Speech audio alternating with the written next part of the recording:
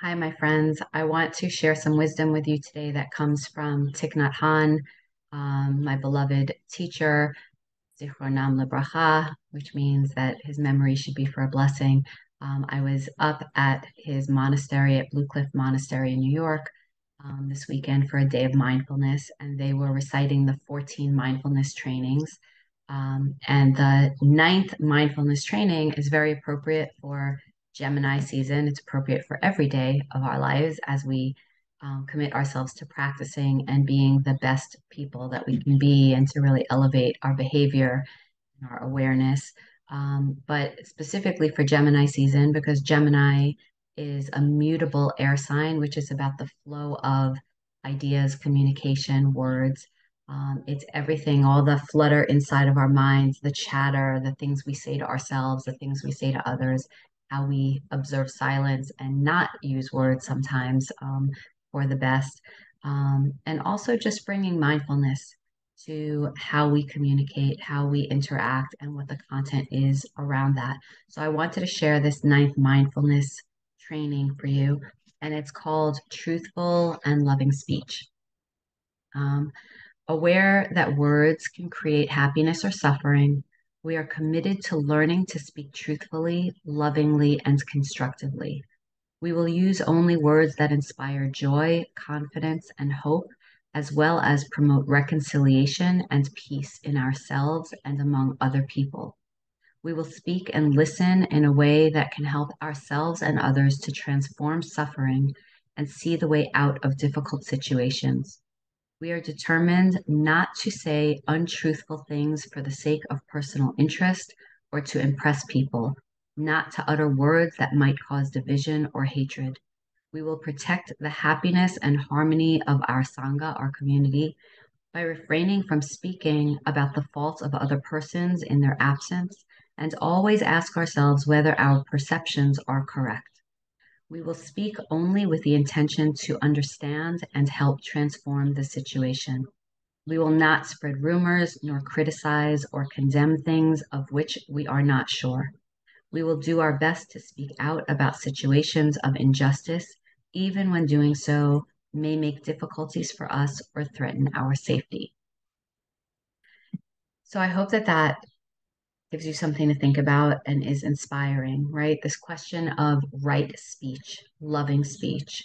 How do I use the power of my words for the greater good, and certainly not to do harm?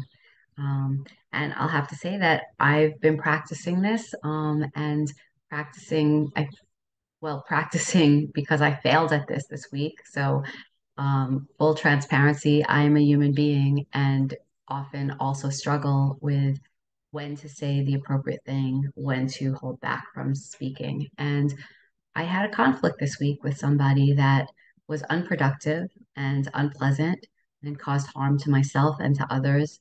Um, we sometimes are not as skillful as we would like to be. And the practice of mindfulness helps us to come back to ourselves, to notice what is arising in us, what is arising in the moment when someone else is doing or saying something that triggers a feeling, a sense, a response in us, a perception in us. And then we can notice and kind of step back from immediately responding in a way that could be potentially harmful, right? And we can start to notice what is arising in me at this moment. How can I take care of those feelings, those perceptions?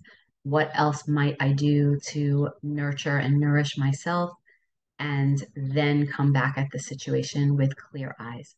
So, in the Jewish tradition, we speak about shmirat lashon, which is a guarding of our tongue, a guarding of our speech, that we want to be wise in our use of the power of words.